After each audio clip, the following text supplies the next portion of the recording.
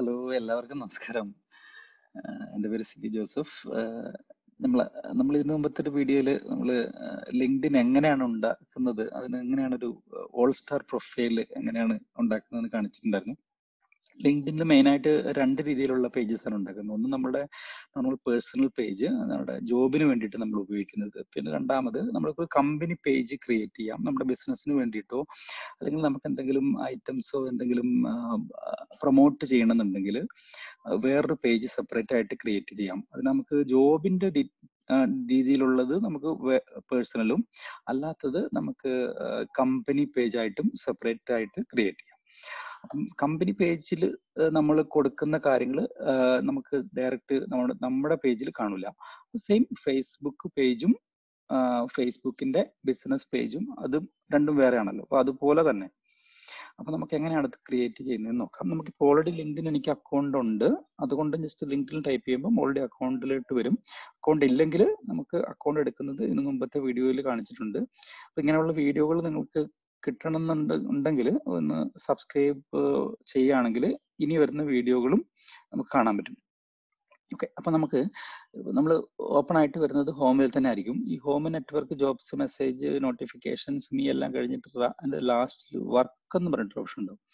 അതിലേറ്റവും താഴെ create A company page എന്ന് പറഞ്ഞ സ്ഥലത്ത് ഒരു 4 ഓപ്ഷൻസ് ഉണ്ടാവും. അതിൽ ചെറിയ ബിസിനസ് ആണെങ്കിൽ സ്മോൾ ബിസിനസ്, സ്കൂൾ അങ്ങനെയൊക്കെ ആണെങ്കിൽ ഇത് കൊടുക്കാം, എഡ്യൂക്കേഷൻ ഇൻസ്റ്റിറ്റ്യൂഷൻസ്.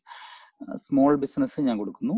കമ്പനിയുടെ പേര്, നമ്മൾ ഏത് കമ്പനിയുടെ പേരാണോ നമ്മൾ ഉദ്ദേശിക്കുന്നത് അത് നമ്മളിപ്പോൾ ഓൾറെഡി ഞാൻ കുറെ ക്രിയേറ്റ് ചെയ്തിട്ടുള്ളതുകൊണ്ട് അത് കിട്ടത്തില്ല. നമുക്ക് എന്തെങ്കിലും ചെറിയ വ്യത്യാസം എത്തിയിട്ട് കൊടുക്കണം. നേരത്തെ ക്രിയേറ്റ് ചെയ്തുള്ളതായതുകൊണ്ട്. പുതിയതാണെങ്കിൽ അതില്ലെങ്കിൽ ഇവിടെ റെഡിൽ കാണിക്കും. അപ്പോൾ നമുക്ക് wisdom videos for all,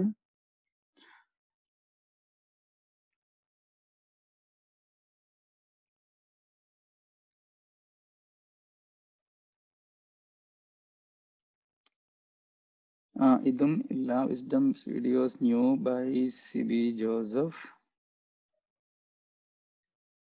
just പേരിന് വേണ്ടിയിട്ട് ജസ്റ്റ് ടൈപ്പ്, നമ്മളിവിടെ എന്ത് ടൈപ്പ് ചെയ്യുന്നതോ അത് തന്നെ ഇവിടെ താഴെ പബ്ലിക് URL ആയിട്ട് വരുന്നത്. അപ്പൊ നമുക്കിത് ചേഞ്ച് ചെയ്യരുത്.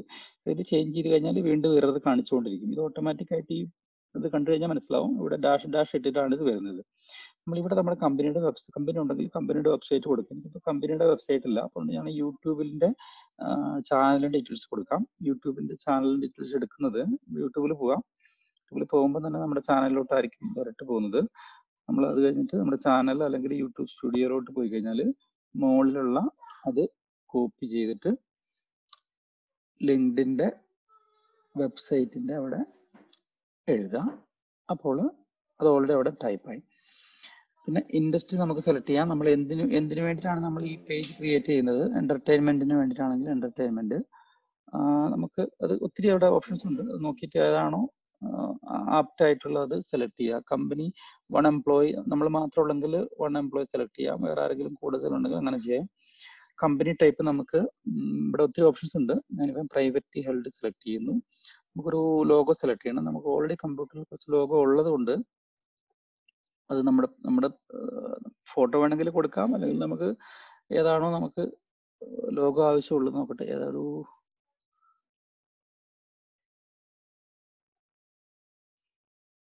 ഓക്കെ, അപ്പം ഉള്ള ഒരു ലോഗോ കൊടുക്കാം. ഫോട്ടോ തന്നെ ജസ്റ്റ് ഇപ്പം കൊടുക്കാം. അത് കഴിഞ്ഞിട്ട് ഇത് മാറ്റാം. നമുക്ക് ആവശ്യമുള്ളപ്പം നമുക്കത് മാറ്റിയിട്ട് കൊടുക്കാം. Profile photo. പിന്നെ നമുക്കൊരു ടാഗ് ലൈൻ കൊടുക്കണം. എന്തിനാണ് നമ്മൾ ഈ കമ്പനി ക്രെഡിറ്റ്, നമ്മൾ എന്താണ് ഉദ്ദേശിക്കുന്നത് അതിവിടെ കൊടുക്കാം.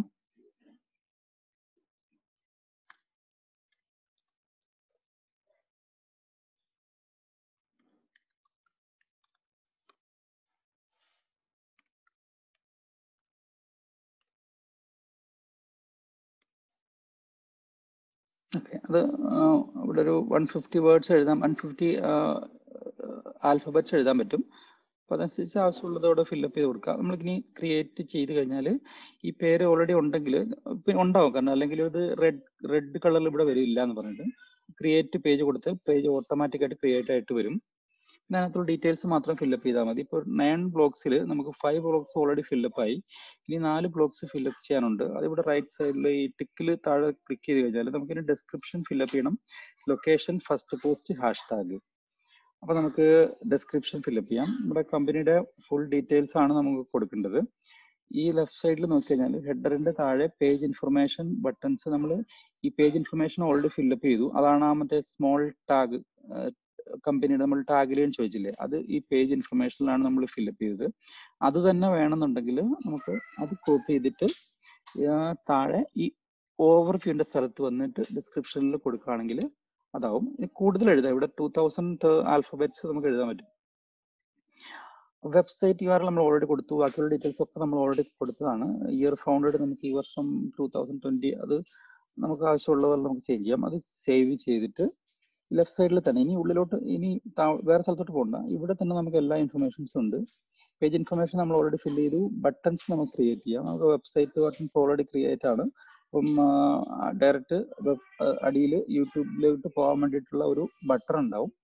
ഇത് നമുക്ക് മാറ്റി നമുക്ക് വേറെ എന്തെങ്കിലും വെബ്സൈറ്റുകളോ അല്ലെങ്കിൽ ഫേസ്ബുക്കിന്റെ പേജോ, ഫേസ്ബുക്കിന്റെ നോക്കണം, പേജ് കൊടുക്കാൻ ശ്രദ്ധിക്കണം. ഫേസ്ബുക്കിന്റെ നോർമൽ ഫേസ്ബുക്കിന്റെ പ്രൊഫൈൽ ഇത് പേഴ്സണലിൽ കൊടുക്കാൻ പാടില്ല. വെബ് പേജ് നമ്മൾ ബിസിനസ് പേജ് ക്രിയേറ്റ് ചെയ്തതാണ് കൊടുക്കേണ്ടത്. ഇവിടെ ഞാൻ യൂട്യൂബിന്റെ ഓൾറെഡി കൊടുത്തിട്ടുള്ളതുകൊണ്ട് അങ്ങനെ വന്നു. ഇനി താഴോട്ട് വരിക. പേജ് ഇൻഫർമേഷൻ കഴിഞ്ഞു, ബട്ടൺസ് കഴിഞ്ഞു, ഓവർവ്യൂ നമ്മളിപ്പോൾ ഓൾറെഡി ചെയ്തു. ലൊക്കേഷൻ നമുക്ക് എവിടെയാണോ നമ്മുടെ സ്ഥലം, നമുക്ക് ഖത്തർ കൊടുത്തു. മൈ ഓർഗനൈസേഷൻ സ്റ്റേറ്റ് അഡ്രസ് ഇല്ലെങ്കിൽ അങ്ങനെ കൊടുക്കാം. സിറ്റി ദോഹ കൊടുത്തു.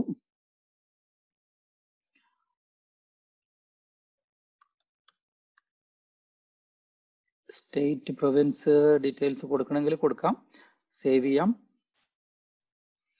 ഓക്കെ. ഇനി താഴോട്ട് നോക്കുമ്പോൾ കമ്മ്യൂണിറ്റിയിൽ hashtag featured groups more language hashtag കൊടുക്കാം. അപ്പോൾ നമുക്ക് ഈ ഒരു ഹാഷ്ടാഗ് ഓട്ടോമാറ്റിക്കായിട്ട് ഇവിടെ നമുക്ക് കുറച്ച് ഓപ്ഷൻസ് വരും. അത് ആദ്യത്തെ ഓപ്ഷൻ തന്നെ എടുത്തോളാം. ആ ഓപ്ഷനിൽ ആൾക്കാർക്ക് ഇത് അടിച്ചു കഴിഞ്ഞാൽ നമ്മളിലേക്ക് പെട്ടെന്ന് എത്താൻ വേണ്ടിയിട്ടുള്ള എളുപ്പത്തിനാണ് ഹാഷ്ടാഗ് കൊടുക്കുക. അപ്പോൾ അത് കൂടെ അടിച്ചു കഴിഞ്ഞ് കഴിഞ്ഞാൽ പിന്നെ നമ്മൾ ബാക്ക് പോയി കഴിഞ്ഞാൽ നമുക്ക് ഈ 9 അത് ബ്ലോക്സിൽ 8 ബ്ലോക്സ് കംപ്ലീറ്റ് ആയി. ഇനി 1 ബോക്സ് കംപ്ലീറ്റ് ആണുള്ളത്. അതാണ് ഫസ്റ്റ് പോസ്റ്റ് ആണ്. ഒരു പോസ്റ്റ് നമ്മൾ ഇട്ട് കഴിഞ്ഞാൽ നമുക്കൊരു full star LinkedIn business page create ആയിട്ട് വരും. ഫസ്റ്റ് പോസ്റ്റ് നമുക്ക് ഇവിടെ പോയാൽ മതി. അല്ലെങ്കിൽ വേറെ ബാക്കിൽ പോയിട്ട് പിന്നെ നമ്മൾ പേജിൽ പോയിട്ട് എടുത്താലും ഈ ഓപ്ഷൻ തന്നെ നമുക്ക് വരും. ഫസ്റ്റ് പോസ്റ്റ് നമുക്ക് ക്രിയേറ്റ് ചെയ്യാൻ വേണ്ടി നോക്കാം. അപ്പം നമുക്ക് എന്തെങ്കിലും നമുക്ക് ഫോട്ടോകളോ എന്തെങ്കിലും ഉണ്ടെങ്കിൽ പ്രൊമോട്ട് ചെയ്യണമെങ്കിൽ ചെയ്യാം.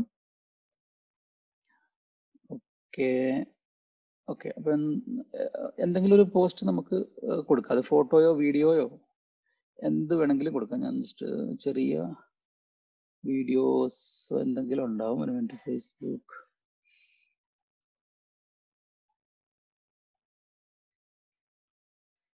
ഓക്കെ. നമുക്കൊരു ജസ്റ്റ് കാണിക്കാൻ വേണ്ടിയിട്ട് ഇതാണ് ഒരു പിക്ചർ നമ്മൾ ജസ്റ്റ് ചെയ്യുകയാണെങ്കിൽ, അല്ലെങ്കിൽ പിക്ചർ വേണ്ട. ഓക്കെ. ഫ്രീ ഇംഗ്ലീഷ് ട്രെയിനിങ് എന്ന് പറഞ്ഞിട്ടൊരു ഒരു ഫ്ലയർ ജസ്റ്റ് അത് ചെയ്യുകയാണെങ്കിൽ നമുക്ക് വെബ്സൈറ്റ് ലിങ്കുകളോ കാര്യങ്ങളൊക്കെ കൊടുക്കാം. ഹാഷ്ടാഗ് ആഡ് ചെയ്യാം, ഒക്കെ ചെയ്യാം.